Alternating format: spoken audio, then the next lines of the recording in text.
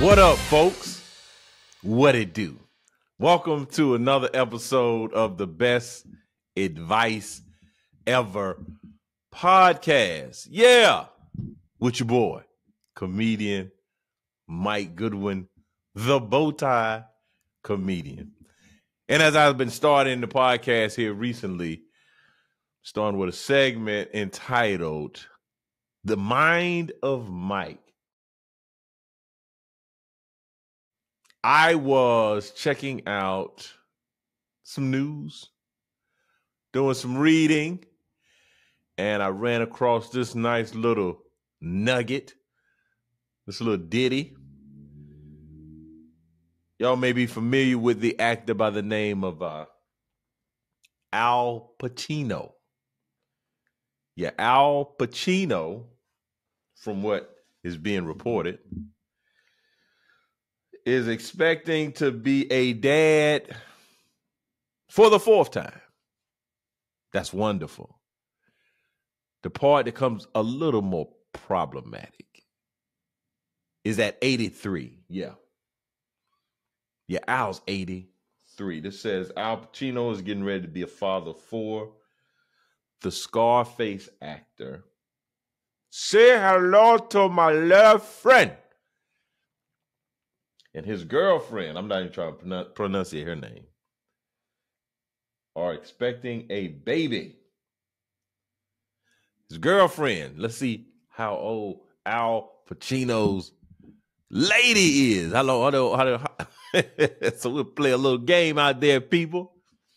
If Al Pacino is 83, what age?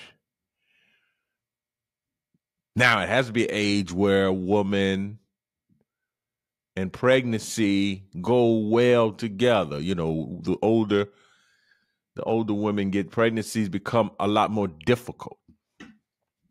So you got to suspect there's an age where the optimum pregnancy window is pretty open.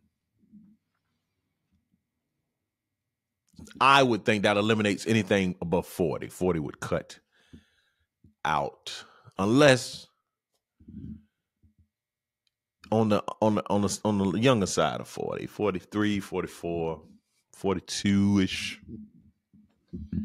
So say we knock 40 out. Now, you definitely can't be 83 with an 18-year-old woman. That just, there was a joke that came to my mind about a particular state. I'm not going to do that joke because I may have listeners from the fine states. I'm not going to make any comments. 2 states just came to mind. So 18 and 83, that just, 1883 was a year. You know, I'm not familiar what significant things happened in 1883. So I would eliminate that. So you can probably be in the 20s. 83 years old. That's half, that's not even half of your age. All right, enough of this.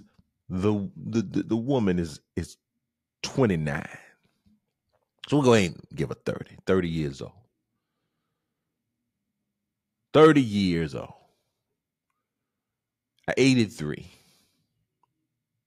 This man is 50 years older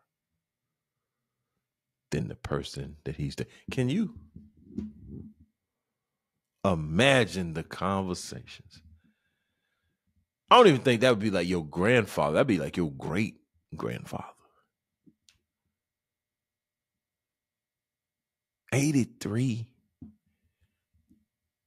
Becoming a dad for the 4th time. Wow.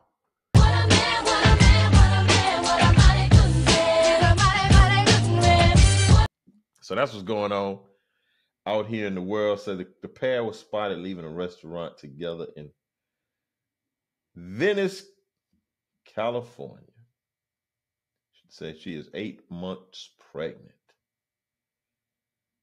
Oh, she's a movie producer too. She's a movie producer. I wonder, was she pushing him in a wheelchair in front? Holy smokes. Like, my wife is 3 years younger than me. 3 years. And I got to eat my Wheaties. So 53 years? You should say something when I was growing up. That is an accurate description of what this situation is. Great day. This man 83 and he's dating a 29-year-old. Great day. Great day. Come on, somebody. Bro, you got a 29-year-old girlfriend and she pregnant? Great day. It's just situations in life. I don't even know how to spell that word. I know what it means. It means a variety of things. That's especially. I'm not familiar with the language of other regions in our country. I mean, I'm familiar with the Northeast. You know, growing up as a young African American male, the hip hop culture was very influential. So I knew, like, New York had terminology. There's terminology that communicates, we're about to get this paper, about to get these ducats. That's money. And there's a variety of work. You know, we got the burner. Had to flash the burner, the heat. Those are weapons, guns, right? The West Coast, I think their terminology, I think we were very well acquainted with the beach scene. The surfer scene is gnarly. It's rad. We about to hang loose, I think. I remember the hang loose. It used to be like an alpha sign, if you're familiar with the fine gentleman of Alpha Phi Alpha. But even the South Carolina Gamecocks, they do this. It's hang loose. It's the sign of hang loose. I remember those T-shirts when I was a child. It was like another one with a guy that was like hitchhiking with a huge thumb, keep trucking.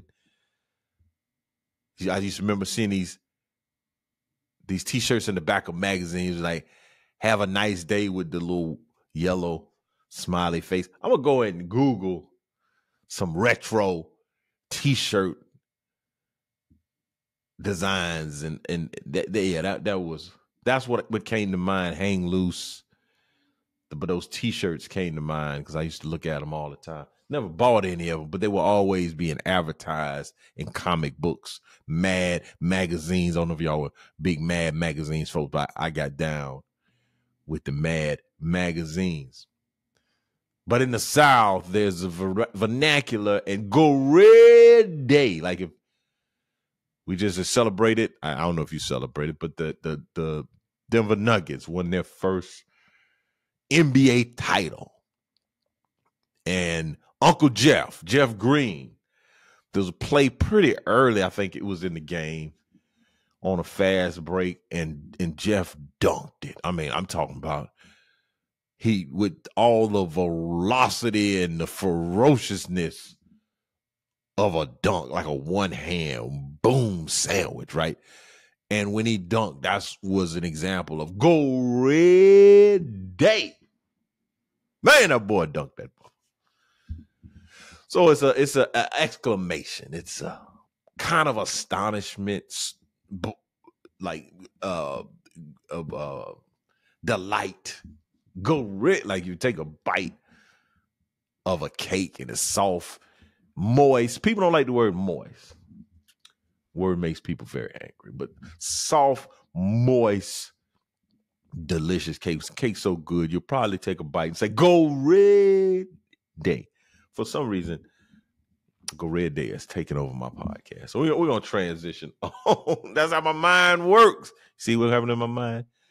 But the other thing that was very interesting for me this weekend, I actually went to a MLS game, Major League Soccer. Went to the Queen City of Charlotte to watch the Charlotte Football Club. That's the name of the team. Very, very pedestrian name, Charlotte, and I'm sort of a fan. Me and soccer we do a little dance. Like, I know soccer. We went out on a couple of dates, but it wasn't nothing serious. You know, we never were in a relationship. I might have got to like the second base with soccer. That's a weird analogy. But me and soccer, you know, we were very casual. Very casual. I'm most interested in soccer. Football is during the World Cup, if the United States is contending, if we're competitive, if we're in the fray. It's like watching March Madness and your team's not playing. Like, I'm going to watch it. Oh, I'm going to watch March Madness, but maybe like the NIT. Like, if my team's in it, I'm watching it, but if it's not, I'm not. I might watch the championship game, right? That's how I am with soccer, but football, I grew up with guys that played. Good buddy of mine, Anthony Washington, grew up on the same street. He's a young footballer, to the degree Anthony was, I think, recently in London to watch a match. A guy I graduated with, played at the Naval Academy, played football at Naval Academy, but he was a soccer guy, Aston. He played soccer. I never was a soccer guy. Another guy was really, I think it was a great soccer player for what I know about soccer, guy by the name of David Zamorski. Got a scholarship to Hampton, Sydney. Played soccer. I actually worked with a guy that went to college with David and played soccer with David, who was also the coach of the girls' soccer team over at Heathwood Hall where I worked. So I have some connections with soccer. Went to college, Lander University, that doesn't have American football. We have football. We have soccer. So I would go, you know, I had a buddy, Kyle Gumby, that would play.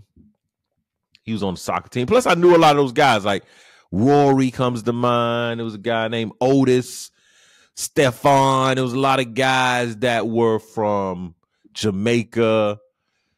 Rory was from, like, Trinidad and Tobago. Like, a lot of international students would come and play the soccer at college. Man, these guys were great guys. Matter of fact, me and Rory were in summer orientation leaders, so that's why he comes to mind. Think about Winslow Striker. Now, he wasn't a soccer player for the team, but he was an older guy that was from the islands that was, you know, he was at the games. I go to the games, and then I can remember these other young women, Rhonda, and I should know her sister's name, Melissa. Rhonda and Melissa, I think they were from Jamaica. There was something from Trinidad. It was somewhere that wasn't the United States. They were out at the soccer pitch at the match. So I'm pretty cool. So went up to Charlotte to see this game. Interesting enough, I was invited. I was the trophy husband this weekend. Went with my wife. Went up there with my wife.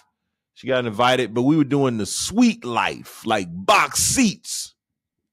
So they play at the Carolina Panthers stadium, but they had the box seats. They had the real deal. And I wasn't prepared.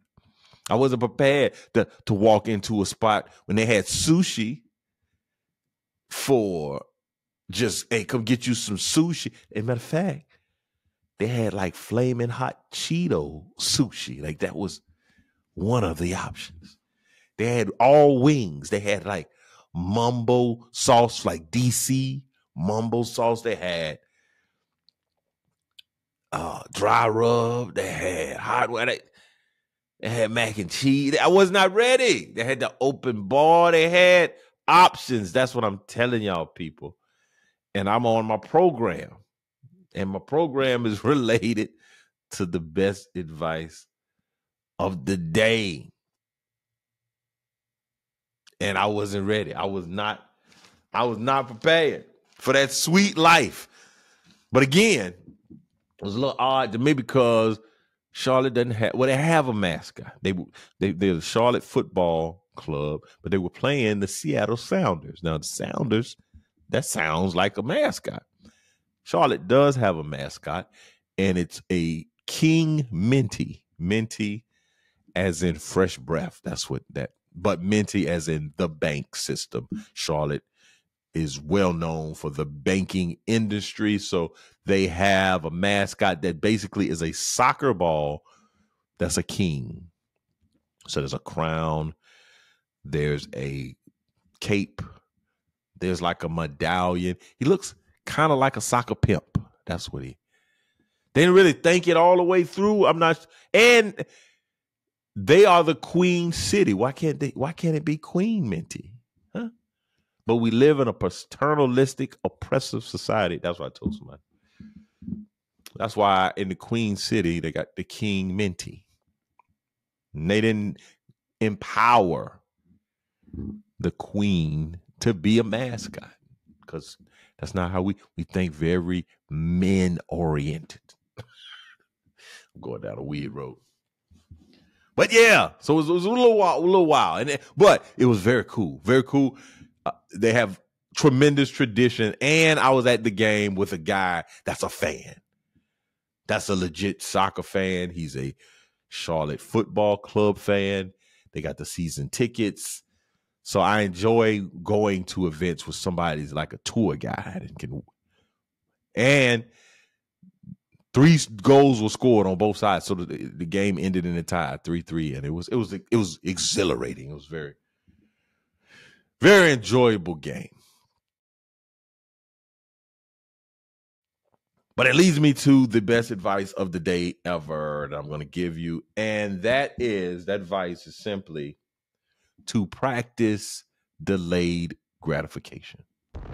One thing I'm learning, or is being reconfirmed to me, that the story of the tortoise and the hare is an excellent allegory for life. Not quite sure what allegory means, but it felt good in the moment. It's a depiction of, if you conduct your life in this manner, success is inevitable. I remember the story of the tortoise and the hare.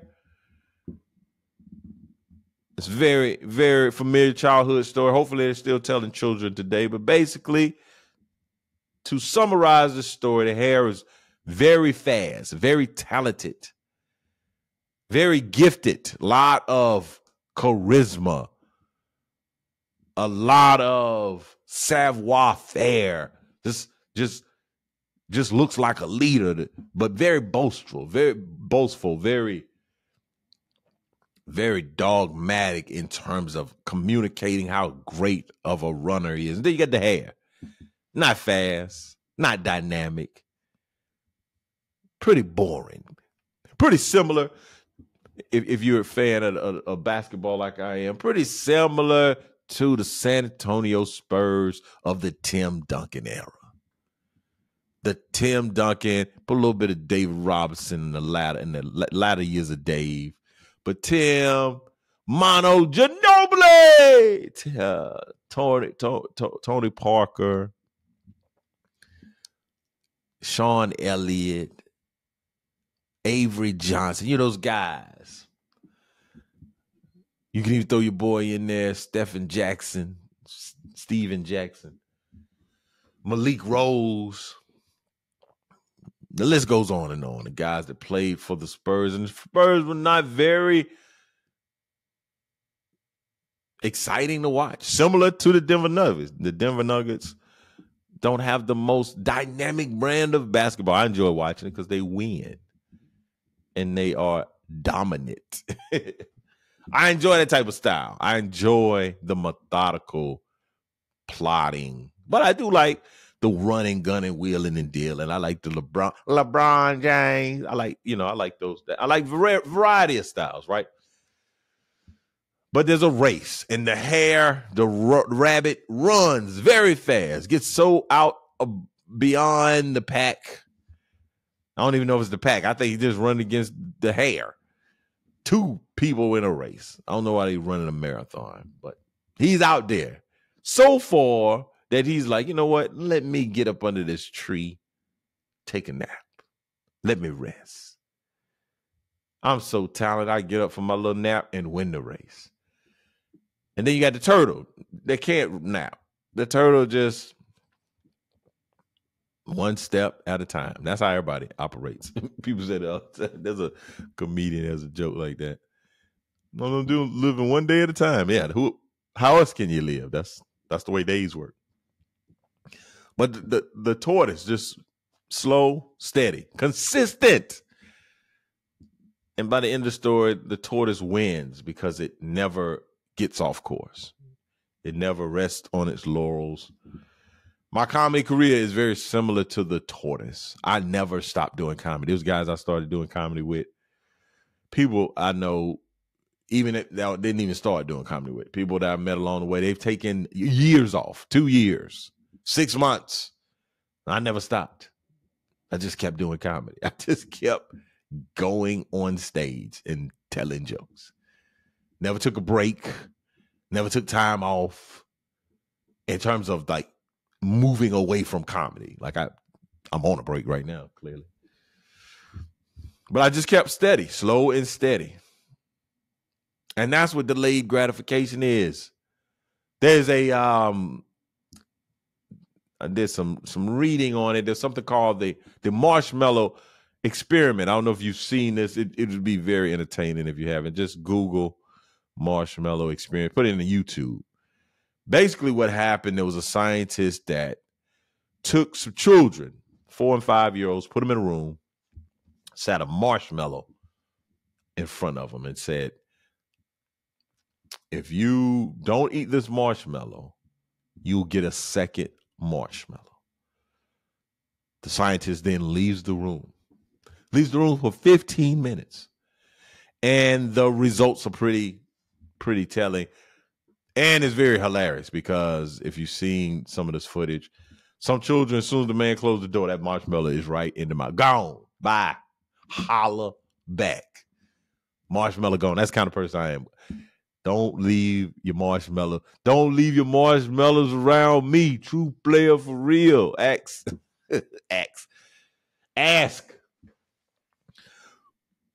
But 15 minutes, the kids are sitting there and they jumping up. They doing all kind of things to remove their thoughts and attention from that marshmallow. Now, after 15 minutes, the scientist returns. And what they found is the individuals who were able to resist the temptation of eating the marshmallow were rewarded with a second marshmallow. And basically, that is what delayed gratification is the ability to resist temptation of instant pleasure. And I wasn't available to delayed gratification at the Charlotte at the Charlotte Football Club. Matter of fact, I got on the scale Friday and had some pleasing results. And I went to the soccer match and came back, was a little bit disappointed in myself. A little, come on, Mike.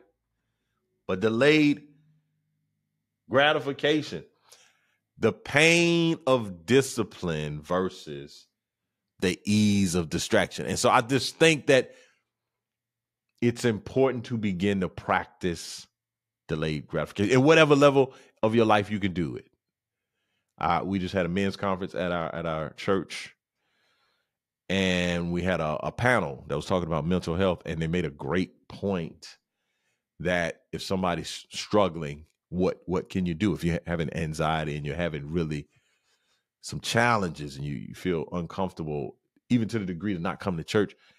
Like, well, what's some advice? What would you do? And one of the advice something that was given was baby steps. Let's get some small victories. Let's get small victories. I think that's a way to practice delayed gratification. An example of this, I'm doing this. I want to read more. And a way that I could do delayed gratification, I just jump on that social media, man. Social media to me is like the Autobahn in Germany. Like once I get on that thing, man, I'm flying. Like I can't get off the exit.